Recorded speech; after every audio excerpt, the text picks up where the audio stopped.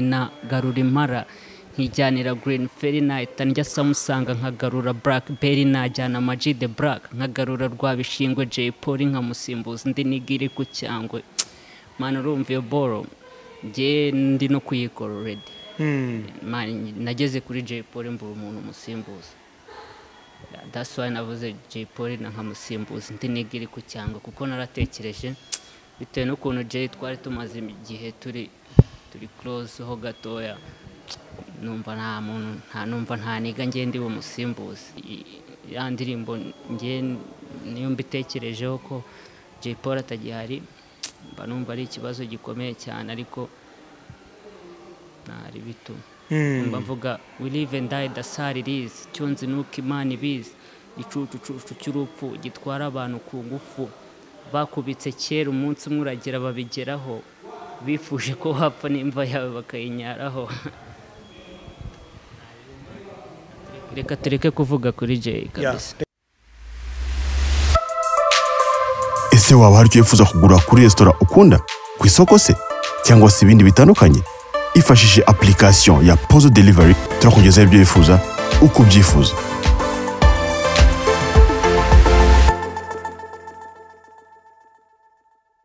Yo, you already know my people out there. You them come here with bad boy starter, Kura believer, champion, mouse, conqueror, foray, the teacher, the preacher, conductor, vibrator, Mr. Dreams, the top baddest, top connector, the true monster, the true hustler, the humble man, the most unusual guy, the motivator. I live the life I love, and I love the life I live. The top shatter, number one there. So, Rwabugiri zibla.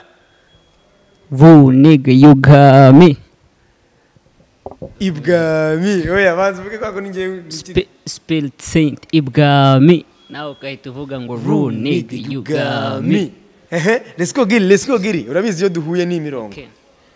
Okay mfite biye mu ntoki amaso ari kuri dogoma pabipuru kuki glory yangira azitontoma na squase 0% batsinda ibitega magana barwane cyabahunge genda cyari mwirihangana ndi ku ngazi yanjye ntago ndi ku rwego rwabo ndabizi ko iyo meze neza ariko gahinda kabo iyo batica rap nge nari kuba ndi padiri iyo batanywa urwunge na waragize ica kwikiri ndacyashyira urusenda mu bisebe by'abahaters wumva ukuntu muri verse 2 ndi bubahutaza. First of all ni ifro ntawasimbukuye umutego Imana yabangabije ngo mbakureho iminyago buryo bwanjye ni ikosa ariko sinjya ndushywa n'ubusa never give a damn niyo rap yanjye n'ubusanzwe si anti industry bwami ntago ari ministry Spill Saint niyo pen nandikisha history Woo nigga you got me. Spill Saint Ibwami Rwabugiri rero muri verse 2 bahutaza gute muri verse 2 hari ukuntu mbahutaza reka tubyumve okay hari filime ndende yanditse episode ziratondetse Imana niyimvugira action mu gitondo nkangutse script zanjye nzikina uko zije that's my lifestyle niyo mpamvu mpamya ko kubaho kwanjye ari freestyle hiti kuri murandasi mufanatizi ubandasira na politicien ndazibasira nka ko mu rusyo ningasire ngenda mu basare ntibashone ko ndi ngona nkagendana n'inyange ntizibone ko ndi igikona ishyamba ngenda munsi yaryo nacukuye indake ndikubaka ibigwi bitandukanye n'ibya rusake rap yanjye itandukanye n'iya Karigombe ngenda Rwabugiri n'impfa nzaba ryangombe Woo nigga you got me. Spill Saint Ibwami ahantu uririmba se covid sida ibintu nk'ibyo si muri iyo ngoma ngira muri iyo covid ngo ndi virusi ngo unyiterereje ngo mu ma virusi ngo oya mba mvuga ngo byangu byemere nari umugabo si habwa intebe ntiwanyumvisha ukuntu umushwi wonka nyina ntacebe buzima mbona ari agasosi minsi zigahuta Imana n'iyindinda sozi kanyuraho zihuta uyu munsi noneho nangerekana ivuga imyato ku butaka mbikamyo nagera mu mazi nkaba ubwato inzoka nimbi cyane ariko ndubumara bwayo na sida wumva yica abantu ndubukana bwayo ndi hejuru y'ibyamamare ndi ikirangirire bro baye umenye ubwenge wajya nka kwandikira flow hejuru y'ibisumizi na TikTok zo mu mizi hejuru yashwe idana zimwe mwitaga injyana nsazi verse machine nge sindi nimvaho imwe ndi capiro bazabyemera umunsi nzaba niyongoje kapiro kure ya poti y'ikibungo twaparitse gataro hip hop ibaye keci Rwabugiri naba nditaro Ru nigga you got me. Nigga you got me. Ni Rwabugiri ndabizi ko mwarimu mukumbuye muri benshi amaze iminsi asohora indirimbo nyinshi zitandukanye mukamusaba ariko ndavuga ni igihe cyari kugira ngo twongere duhure tuganire kugira ngo turebere hamwe abafana ba Rwabugiri. Ese koko murahari? Nabonye mwaranditse muri comment muti turamufana no mujama kuki atazamuka kuki atagira gute ariko murabizi buri muntu agira igihe cye, buri muntu agira itara rye, buri muntu agira ibihe bye nkuko nta wasubiza umugisha w'umuntu inyuma. Rwabugiri ubuzima warubayemo kuva igihe duherukanira kugeza magingo twongeye guhura niki cyahindutse ku buzima bwawe? Imirongo yonge ndayibona, indirimbo nakoze subscribe kuri channel yanyu ebana barebera hafi kabisa indirimbo sosoye nge mitanyireba mubishe ko nazikubwiye na mbere yuko tujya kuri mikro. Yego. Ya nta bintu bya danje byahindutse uretse gukomeza kugwiza abafana nama feedback z'abafana banyandikira bamamagara kuri Facebook kuri Instagram no gukomeza nkakora music bisanzwe nyine ariko nta bintu bya danje byahindutse kabisa. Kira kiganiro hari umumaro cyaba cyarakugiriye cyangwa feedback runaka nziza? Kira kiganiro cyaramfashije cyane kuko TV yawe irakurikirwa n'abantu benshi. Hari n'abantu batari banzi bambwiraga ati tukubonye kwa YAGO twita tureba indirimbo zawe dusanga ni sawa. Hari abantu benshi cyane bamenye kuri ya munsi twakoranye ikiganiro ariko nabari basanzwe banzi nabo barabyishimiye baravuga ati byatangiye kuza. Kugeza amagingo yangaya kuva igihe duherukanira umaze gusohora indirimbo zingahe niba uzibuka? Byansaba nk'iminota 10 yo kubara ariko zishobora kuba ari nk'icumi ndakeka nk'icumi. Kandi ikiganiro ngira ngo nta mezi abiri gifite niba ari igihe kinini nk'ukwezi n'icyo cyangwa abiri wenda. Umaze gusoramo indirimbo 10? Ndumva maze gusoramo indirimbo 10 nyuma ya kiriya kiganiro.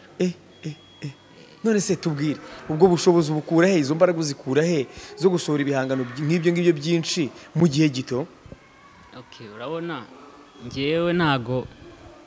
music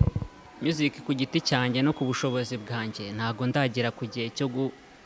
gufata indirimbo imwe nk'ubukwe urumva,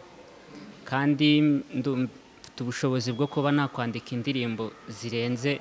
4-5 ku munsi, kandi ubwo urumva iyo narangije kuyandika no kuyikora biba byoroshye. So ni muri ubwo buryo rero iyo nkoze indirimbo nkabona igiye kuntinza igiye gutinda kugera hanze, kandi mfite n'izindi nyinshi nshaka gukora mpita mbikora mu buryo bwanjye bworoheje nkayishyira hanze, ejo nkakora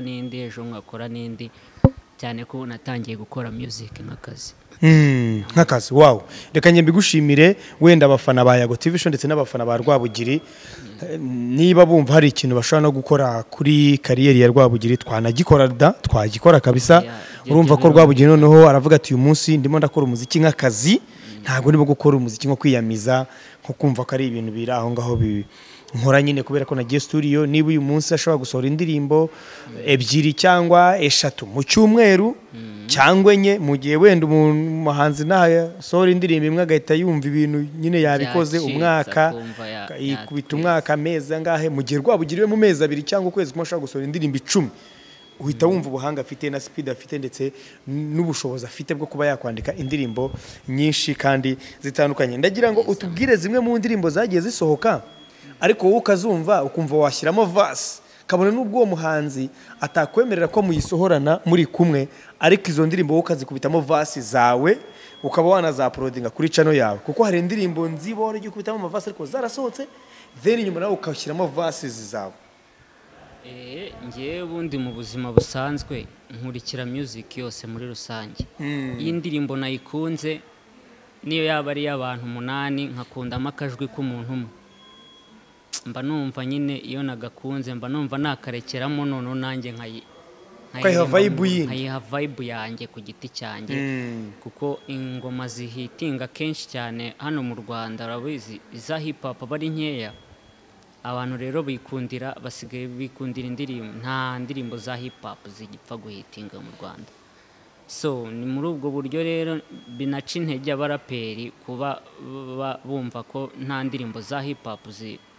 ziri buhitinge mu Rwanda bamwe babana bivuyemo hari abonjya numva basigaye rwose baravuye muri hip hop burundu. So ngiye ni muri ubwo buryo rero mbaca kubagaragariza ko beat yari yose wayishyiramo flow ya hip hop, indirimbo yari yose uko yabigenda kose ritme yose yabifite umuraperi yayiririmbamo. Niyo mpamvu rero indirimbo yankomye nanjye byanga byakunda ngomba kuyikorera akantu kugira ngo nkomeze nyishimire nkuko nayikunze. Yego, zimwe mu ndirimbo zagukomye wenda zimaze nk'igihe zisohotse zitamaze igihe kinini ariko zikaba zaragukomye zabaye na hit, wenda tubwire nk'eshatu wakubisemo. Iyo nzinge nibuka neza na amata ya Philipita na nako ndumva nakubise no mu ndirimbo ya Juno kizigenza bita Nightmare. Nightmare. Yes. Amata, Nightmare. Indi nakubisemo ndumva nta yindi, ndumva nyine izindi byagiye azamo utuntu tw'utubazo ariko ndazifite no muri studio nk'indirimbo nkenye z'abandi bahanzi nashaka kuvuga. Nashyizemo ibitero byanjye kugira ngo nabo nibazumva bizabatungure. Ariko nyine ndumva mu zasohotse mu minsi yashize indirimbo zanshimishije nizo ngize ebyiri na Okay, waba wibuka ibyo wakubise mu mata ngo tugende? Mu mata? Yeah. ngo sine yawe utuma abashumba baba crazy, kuntu nyiragira neza nkayitwara easy bisaba kuyahirira ng'igikamwe ingunguru, nkayipangira ubwatsi bukaranze n'igitunguru, nararungurutse ubwa mbere mbona n'inyambo, niko gufata decision nkayirinda ibisambe, ngegera zigerageza kuyitega ibisabo zizagaruke kwira yidubiri mu gisibo, nkundiyo yatanze umukamuri kubuganiza vuruganya gake gake nanjye nkuganiriza, mata n'ayabashyitsi baby cugusa slowly uko iyo yabogoye bindya mu gihorihori. Aya mata kajaje winjiriye muri verse ya Philipita. Narekeyemo karasi ubundi kiramo flow zanjye. Nani cyuri buhombe muri ibi bintu. Ariko by the way iyo ndirimbo ba nyirayo bangiriye ishyamba na ya prodinze baradustikinga, sinzi nimba barabonye ishobora kurebwa cyangwa se sinzi uko babitekereje ariko bahise bankubita sticker nanjye nyikura kuri YouTube. Wayikuyeho? Nayikuye ariko hari ukuntu njya mbona abandi bantu bayikunda ntanazi abonge bayaprodinga nabo bakongera bakabastikinga gutyo urabonye nyirayo ashobora kuba atarigeza yishimira. Hanyuma Nightmare iracyariho kugira ngo abantu bajye ku Nightmare irahari yiriho abantu bajye kumva uburyo wari wakubisemo ariko ntibikubuze n'ubundi kudukubitira ngo twumve. Bamvuga ngo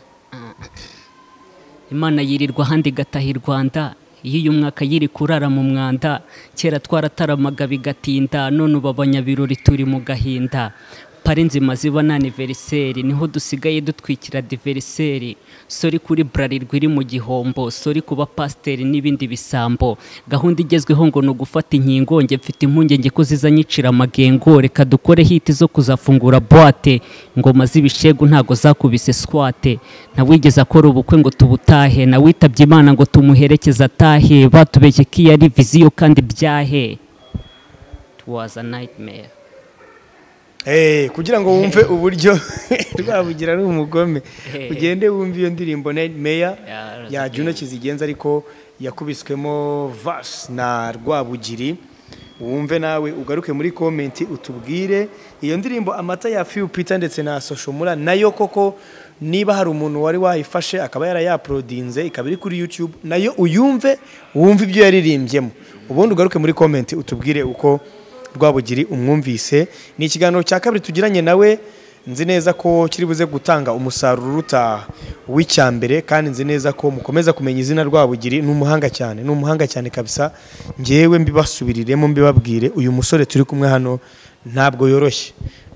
yoroshye ari mu mpano zikomeye u Rwanda rufite by'umwihariko mu njyana ya hip hop, kandi ntabwo ngiye naboriyanta ku muntu udashoboye cyangwa udatwika. Uyu muhungu aratwika ku buryo mugiye kumva indirimbo ze mukumva imyandikire ye, mukumva uburyo buri kabiti kose agatwika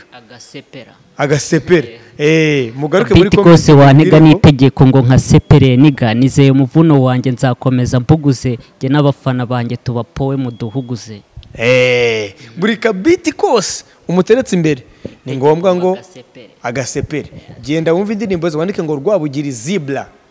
ubundi cyangwa wandike Rwabugiri gusa ndabizi ko indirimbo ze zirahita ziza ubundi numara kumva imirongo ugaruke muri comment umbwira ati uyu mujama waduhaye wadutuburiye cyangwa uvuga ati no mujama waduhaye ararenze hanyuma ndagira ngo utubwire ku ndirimbo wakoreye Jay Polly urupfu rwa Jay Polly nk'umuraperi mugenzi we ni urupfu rwakugezeho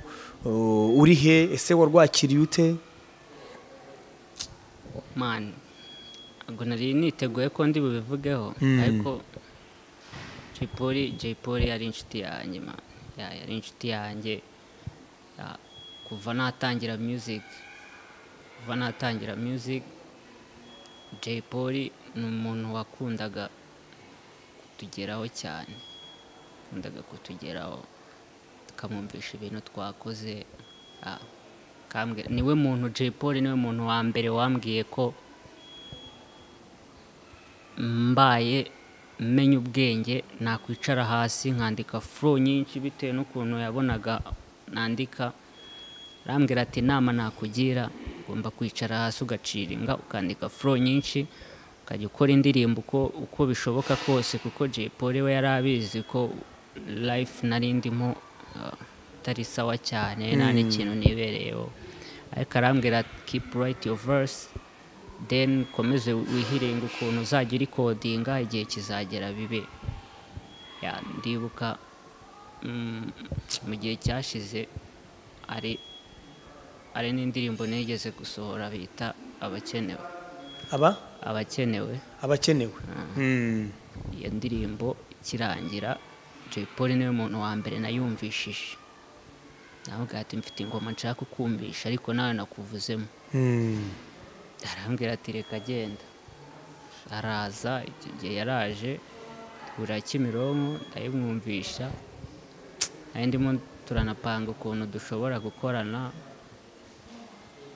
nyine arambwira ati indirimbo ni nziza ni hit ishyire hanze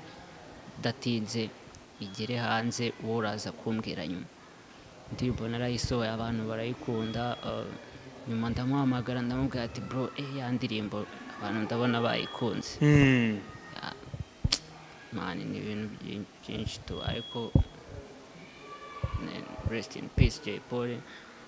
yari umuntu w'umugabo man yari umuntu w'umugabo kandi yarumvikanaga cyane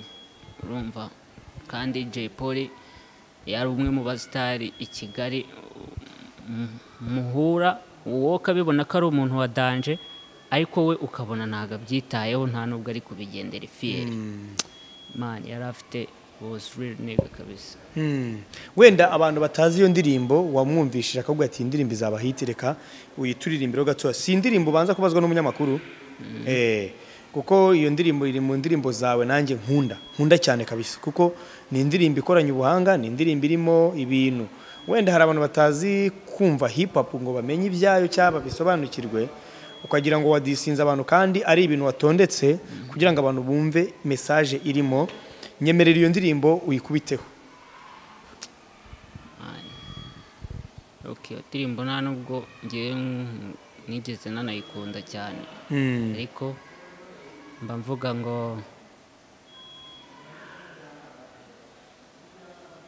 ndamutse mbonye ubwo bushobozi nakorera isakazi nagarura benshi bagiye batabikwiye batubwira byinshi bagiye batatubwiye ikibazo nuko byasaba kubasimbuza bariho birakomeye njye ubu nta na kimwe nabivugaho gusa bimbayeho nanjye hari uko nabigenza reka ngerageze nanjye wumva uko nabigenza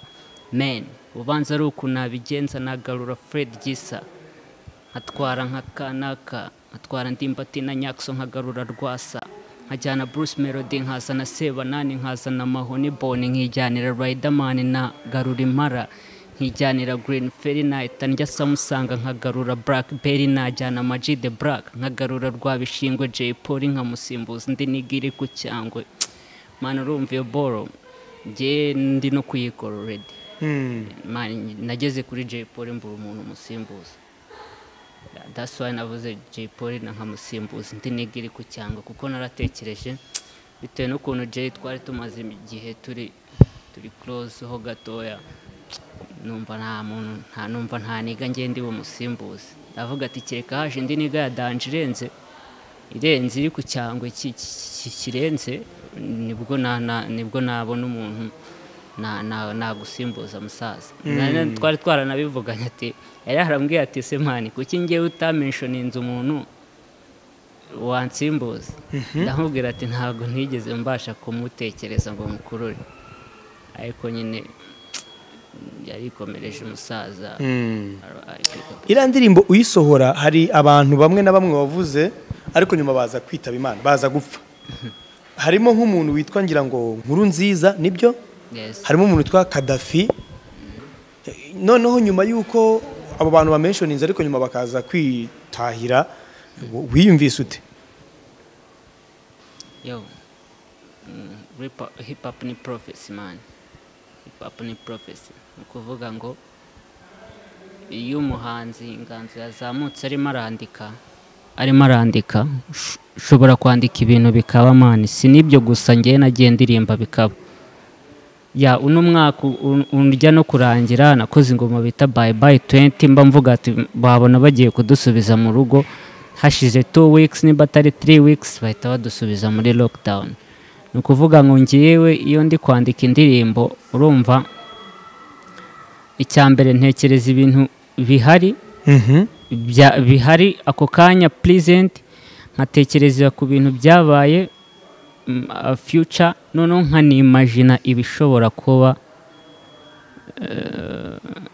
ntekereza ibyabaye past present na future byose nkabikombina nkandika indirimbo kuvuga mu ndirimbo yanjye akenshi uzasanga harimo bimwe mu byabaye situation y'ibyabaye situation y'ibiri kuba ako kanya na situation y'ibyo ntekereza bishobora kuba bishobora kuzaba kandi akenshi ngiye ntago njya ndota ahubwo ndatekereza ikintu nkanagira amahirwe 100% ko gishobora kuba that's why rero hari abantu navuze ibintu bikababaho ariko ngiye nta rundi ruhare nari mbifitemo nuko no kuva kera hari ibintu byajyaga biba ariko hari abahanuzi babihanuye ngiye ntago ndi umuhanuzi ndi umwanditsi w'indirimbo ariko babahanzi Imana bahanzi mujye mubitondera kuko umuhanzi yashyize hanze igihangano spirit y'umuziki uri muri we iba yazamutse kuvuga ngo ashobora kuvuga ibintu bibaho ashobora kuvuga ibitabaho ashobora no kuvuga ibizabaho ni muri ubwo buryo rero umuhanzi ashobora gukora indirimbo avuga ibintu at the end of the time bikabaho uzanumva n'indirimbo nyinshi za kera hari ibintu bavugaga nyuma ubu ngubu byaje kuba kandi barabivugaga badatekereza ko bizaba bye bye 20 yavugaga gute bye bye 20 yavugaga ngo nta mvura idahita bye bye 20 yuza kumenya ko wari ufite garanti nta kutagize ngo dusubize hasi wakoze ibishoboka byose ngo dukure kwisi umva impamvu mfashe time yanjye ngo nkumwaze nukugira ngo indembe zose nsigiye nzirwaze byaniraho udusize muri zone tirikwaze zinga karaga kagoma kanjye kagutwaze warahemutse cyane ntago twagukunze amata n'ubuki watuzaniye twarapinze uragiye ari kumenye ko wari waranatinze kubitwe n'inkubusize utubari dufunze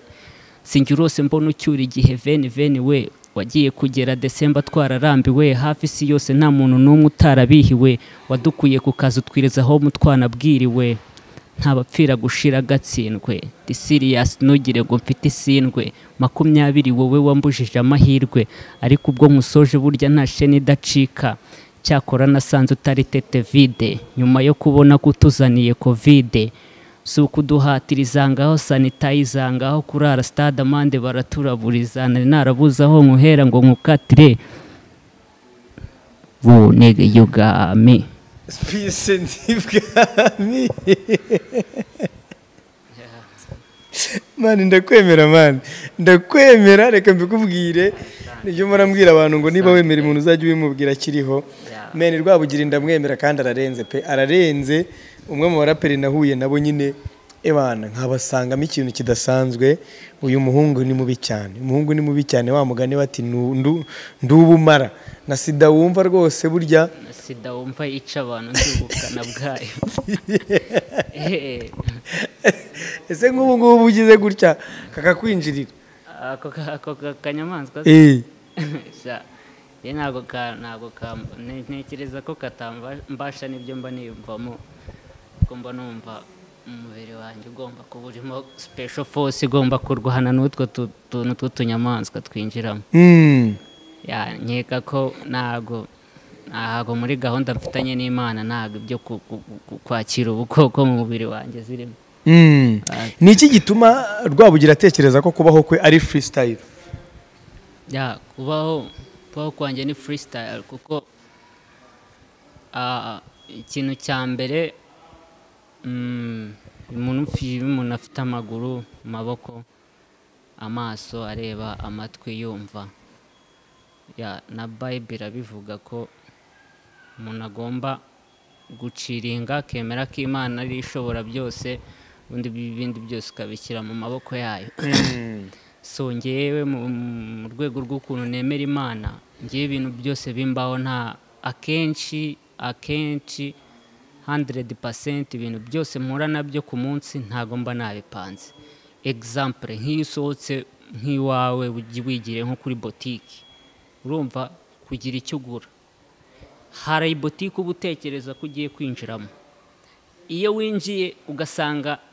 cyo waruje kugura cyashize, urumva woba wasohotse ho muzingo ugiye muri boutique, icyo warugiye kugura isanze cyashize uhita ujya mu yindi boutique. Ariko exactly ntago mu mutwe wawe ubuzi neza ko ikintu ugiye kugura kidahari,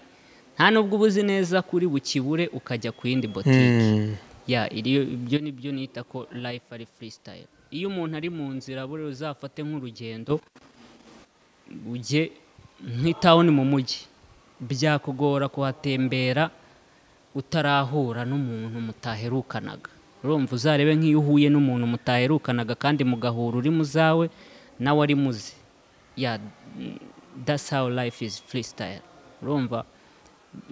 hari ibintu byinshi cyane abantu bahura nabyo batabiteganyaga, batanabitekerezaga cyane. Nk'urugero wenda iyo umuntu aguhamagaye kuri telefone nta yindi gahunda mwari mufitanye, phone yawe gasona ukayitaba, ibyo ni freestyle kuko ntago uba ufitanye gahunda n'uwo muntu, ariko waba guhamagaye kandi ukamwitaba.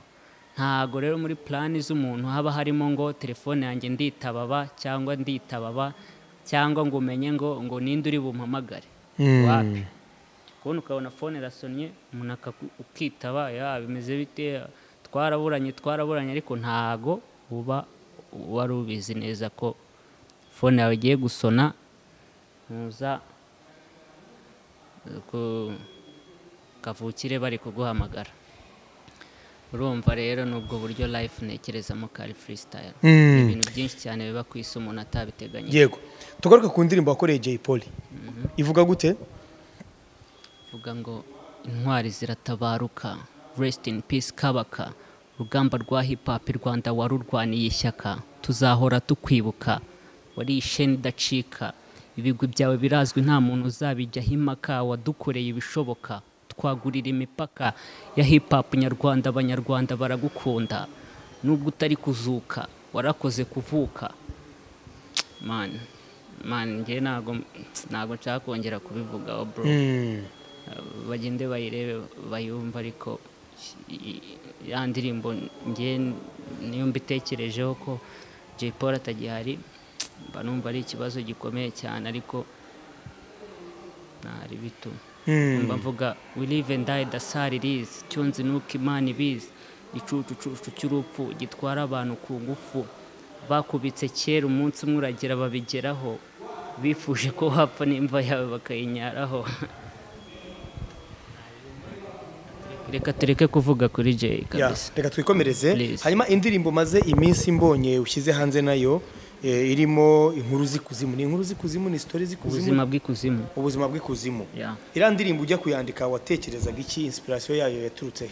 Iriya ndirimbo inspiration yayo ahantu yaturutse ni ukuntu iyo umuntu avuye mu buzima bavuga ngo araruhutse. Urumva? Abantu umuntu iyo yamaze kwitaba Imana abantu bahamya ko aruhutse imiruho yo kwisi. Ari kumva?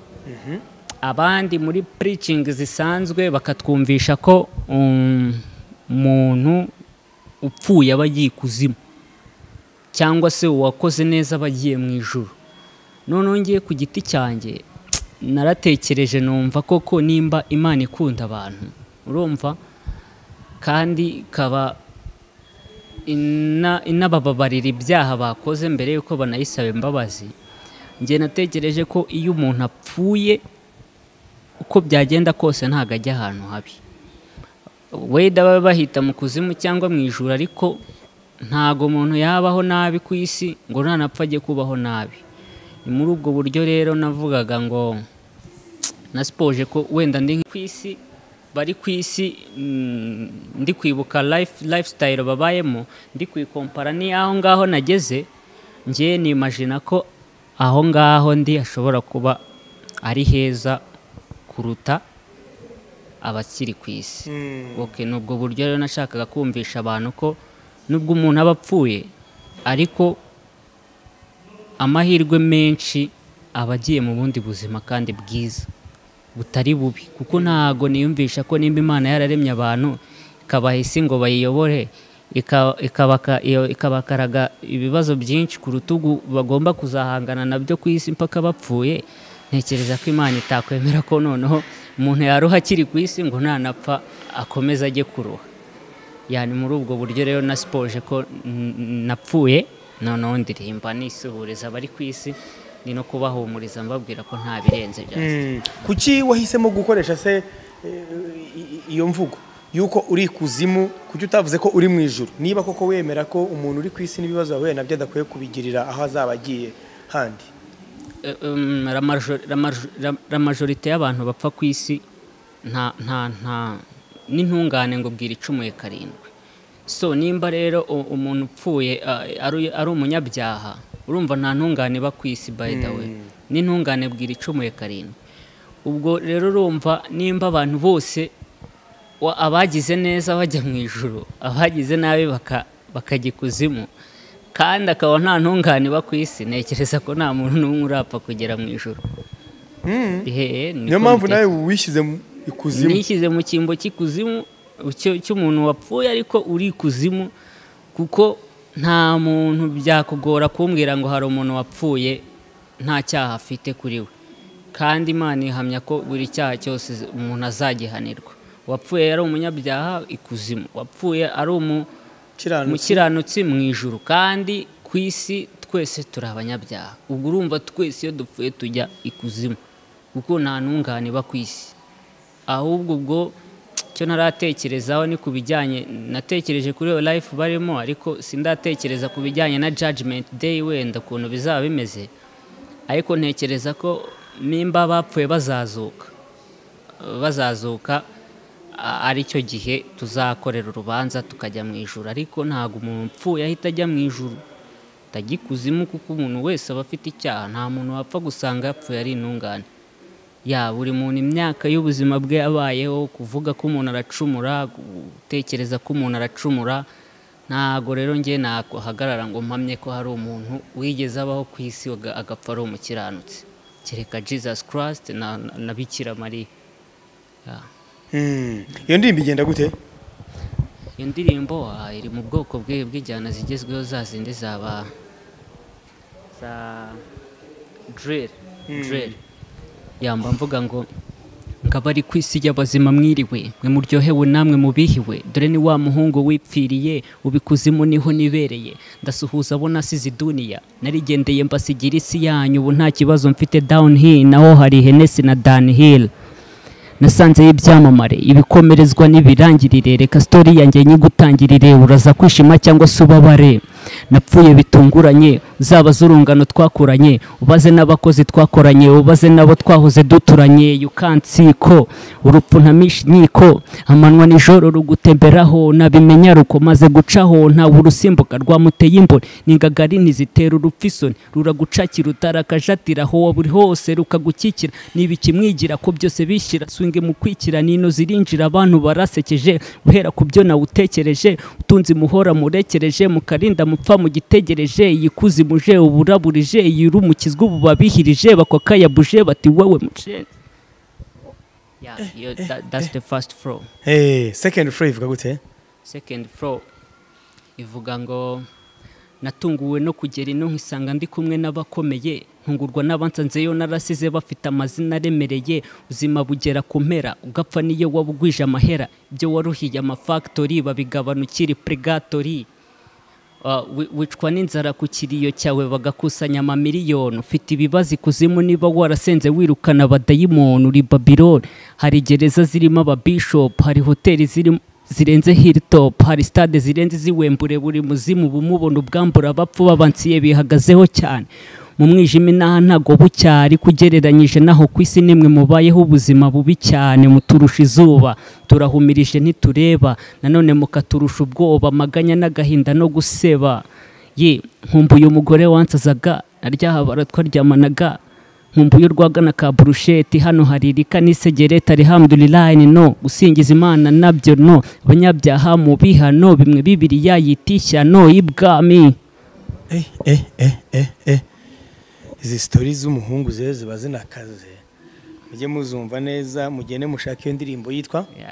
ubuzima bw'ikuzimu. Ubuzima bw'ikuzimu niyo ndirimbo iyo uherutse gusora ariko ntago ari iyo kuko hari nyuma yo kubona iyo ya Jay Polly nkabona ubuzima bw'ikuzimu hari n'indirimbo yise mbona niyo bitanyubaha Safari nyuma ariko hari n'izindi nyubaha Safari se nayo wayidukubitira akantu gatoya nubwo turimo gusoza. Safari nyubaha muyobozi w'inaha mudugudu wose ni wowe gusa utanyubaha ni guturagirira inka muri uru rwuri. Safari ati nuko ikiraro cyaza ari akaruri tugiye kugukubita inka tuzikwambure niba uri n'umukristo uvuga ishapure. Safari ati ku nka zanjye nanjye ndakubita tayari baramwataka. Safari akuramo kata kwata rugondi ihene cyo nzi cy'umujama wanjye we yahasize imvune. Komeza Safari nsigaye mfana. Safari rero disi baramufunze. Safari nanjye ndi kumusabira imbabazi ahubwo baca inkoni zamba kubera ko ahantu hingoto ko nahumvise kandi naho waraharirimbye ka Safari bavuga ngo Safari ashobora kuba yarize kung fu kuko ntiwapfa kumufatira itungo ku ngufu ku nka ze nabonye hashobora kugwa umuntu ntago yagushyiriramo imiyaga y'ubuntu. Safari afitanye isano na J3 nta muntu ujye umwisukira atasharije battery ntagakunda bamufatiraho free yarakaye havuka umuzimu wa buriseri. Safari ni nka Krishna ava kubabeshya bagamije kwikina. Tureke kuvuga kuri Safari cyane. Hanyuma ngewe ngendeye kuri no mirongo ndetse n'uburyo usohora indirimbo ndifuza kumenya ubundi umuziki wawe ufashwamo nande ninde ushyiramo amafaranga kugira ngo ukore uwo muziki? Mano kwihiringa to kwihiringa bigoye ariko nago nakubeshya ngo hari umuntu ukiriramo amafaranga mu muziki. Wapi nta muntu ukiriramo amafaranga mu muziki no gufightinga nyine ngewe na DJ Kiroso tukarwana nabyo tukabishyira hanze nyine umuntu ategereje ko tuzamenyekana cyane ubundi abafana bakajya bashaka ukuntu babigenza cyane ko n'ubundi ngewe nakushyizemo imbaraga nyinshi cyane turi twaharaje n'ibya covid nta nubwo tubari dufunguye ngo umuntu akore amashoni cyabone n'ubuceri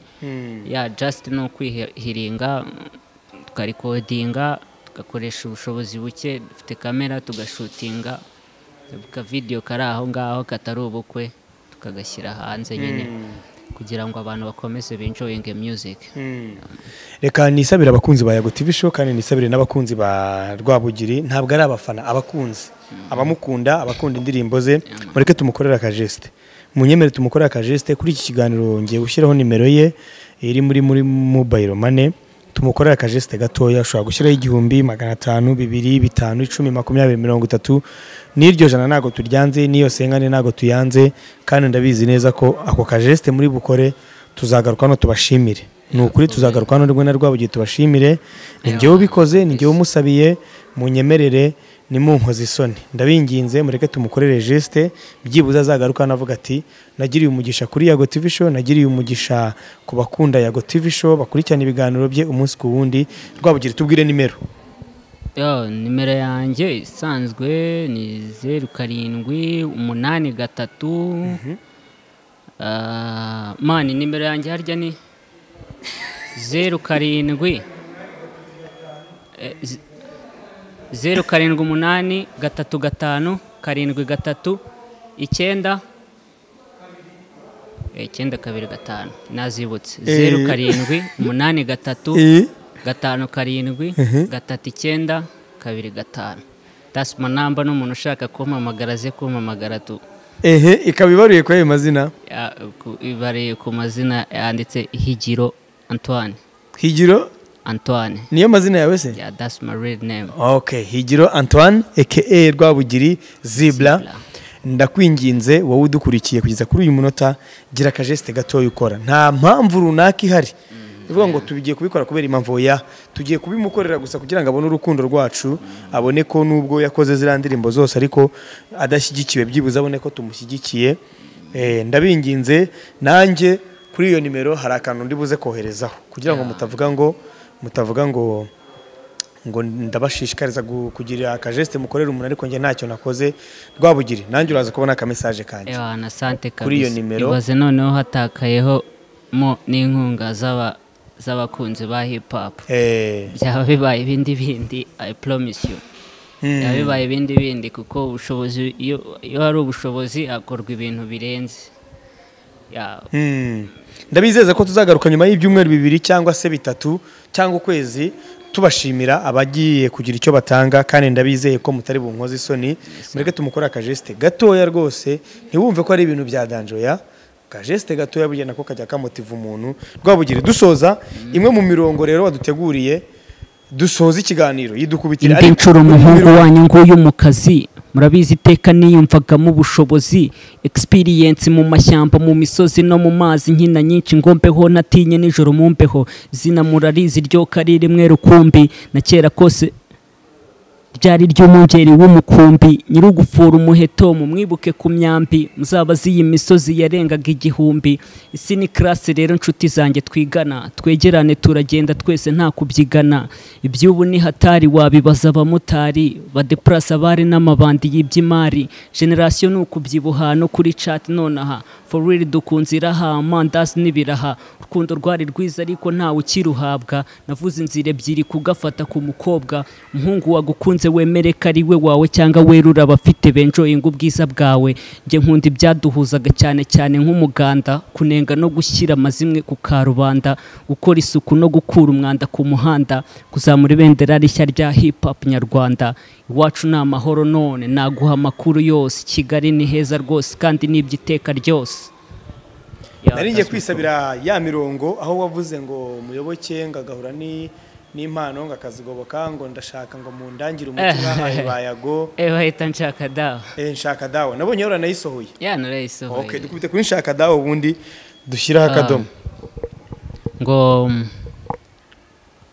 bakura mbere bacu ngize amahirwe mbagezeho ndabizi nimwe mutuma u Rwanda ruguma kubaho najyaga numva babavuga nkagira ngo ni inzozi bitangaza mukora nibyo byanyurije imisozi muraguze ndagurira please mvugururira ndahava binkoreye wakoze kunyugururira sinzi niba ari wowe Nyabingi cyangwa Ryangombe icyo mfa nukubimpa niyo byanyica ntibampambe nihirinze kuva kera ariko byanze gucamo intero nibizaba ariko inzozi zanjye simpamo mfite ubumenyi bwinshi ariko nta kintu ndageraho mbaganye nshaka umutuvu guse wo gukenyereraho bavuga nshaka dawa zirenze izo mwahaye ba muyoboke nanjye ngiye mpura na tarazandagaye nzigoboke nshaka dawa zirenze izo mwahaye barayidazo numvishe ngo zasubije ibyaro ba emu izo nshaka dawa zirenze izo wahaye yago TV show numvishe ngo zajugunye TV 10 muri kasho nshaka dawa zirenze izo wahaye DJ Marino nshaka dawa zirenze izo wahaye DJ Zizuca mani ni benshi reka dusoze yago baze kuyumva